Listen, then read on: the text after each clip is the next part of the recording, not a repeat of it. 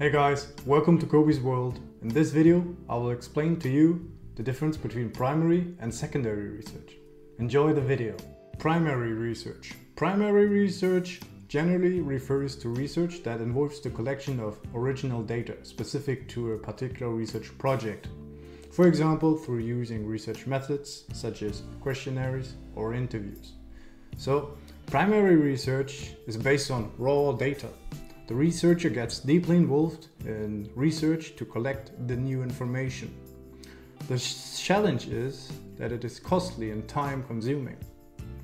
Secondary research, also termed as desk research, on the other hand, refers to research where no such original data is collected, but the research project uses existing sources of data, for example, census or archive data from public libraries or commercial information sources, such as local newspapers and journals.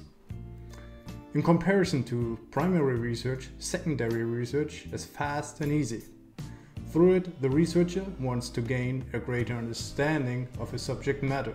However, data may not always be to the requirement of the researcher. These are the main differences between primary and secondary research. I hope you could learn something and enjoyed the video. Make sure to like the video and subscribe to my channel. And until then, see you in the next video in Kobe's World.